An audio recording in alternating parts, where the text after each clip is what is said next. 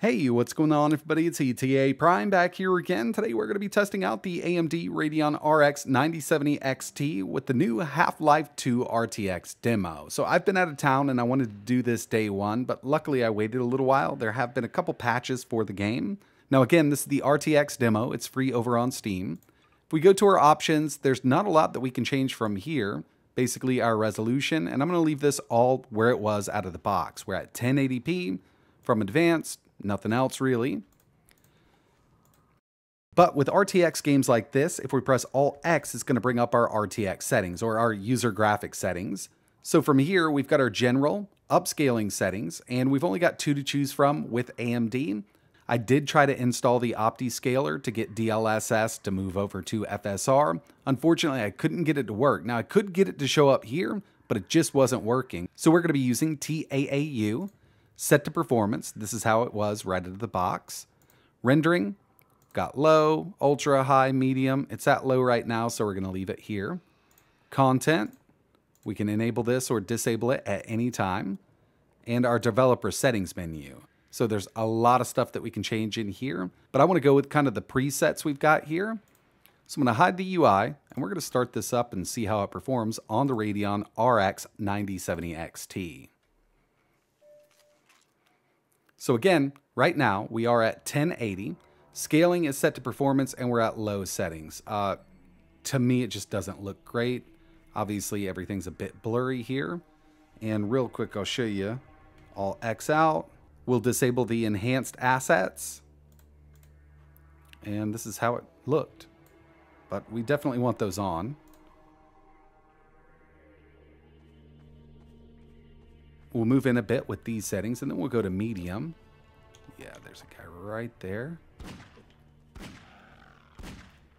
Little head crab still alive? No, there we go. So the big thing here, obviously, is ray tracing.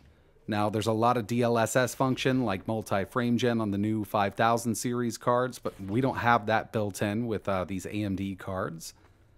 And, I mean, we're getting great performance, but unfortunately, it just doesn't look great like this. So we're going to take it up a bit. Go back in under general. Let's go to medium. And I want to take this to quality. So yeah, looks a lot better, but as you can see from our frame rate up in the top left-hand corner, we're under 60. I mean, in fact, we're under 50. I'm sure indoors we might get up over 50. But let's move in a little bit more. See what the deal is here. Get rid of him.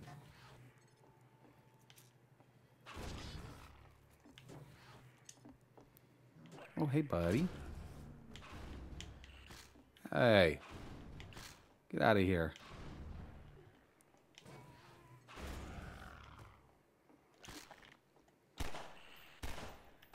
Should have known that little bald chicken was going to be there. Oh, it's probably, yeah, I knew it was going to do that. Now, it does look really great with these light effects, but yeah, we're just not getting the kind of performance or visual fidelity that I'd like. So I do want to take this up. We'll get outside over here. Oh man, it dropped way down there.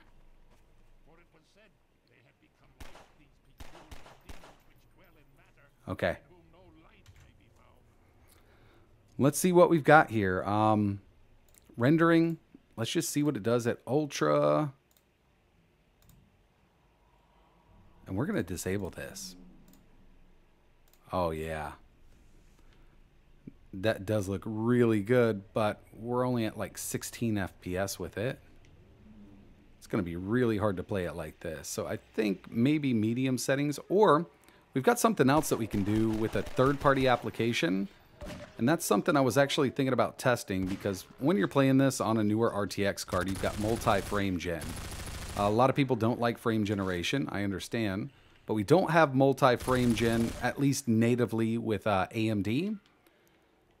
So what I'm going to do is move out of this. We're going to come back with an application, and we're going to see if we can really take that frame rate up.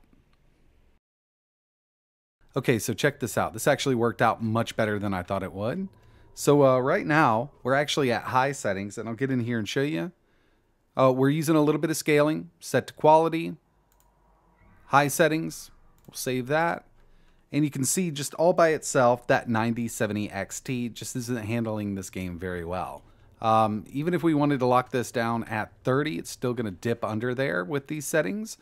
But like I mentioned, we've got a third-party application that we can use. And this is known as Lossless Scaling. So this is available over on Steam. It is a paid app. What I'm going to be using is the Lossless Frame Generation 3.0 Mode Fixed Multiplier 3. So we should be able to multiply our frames by 3. And again, I know there's a lot of people out there that don't like frame generation, but you got to keep in mind that with the new 5000 series cards, I mean, they've got a real advantage with that multi-frame gen. It actually works out pretty well if you've ever tested it. And with this application, we can scale if we want to, but we're going to be doing it from within the game. My favorite scaler is the Lossless 1 scaler. You can use FSR if you want to with this AMD card. But one of the coolest features here is we can actually use a different GPU to generate these frames. Now, I've got that i7-14700K, and it's got the UHD 770 graphics. I could swap over to that RX 9070 and generate the frames there, but I want to get as much performance out of this card as I can because we are playing that ray traced game. So I'm going to be generating the frames with the iGPU and this EPU here. We're going to choose scale. We'll go back into the game, give it a few seconds. And up at the top, we've got a new frame counter. So this is built into Lossless Scaling. On the left-hand side, we've got our old frames with no generation. On the right-hand side, we're at X3 right now, and it does work pretty good here. So let me move over.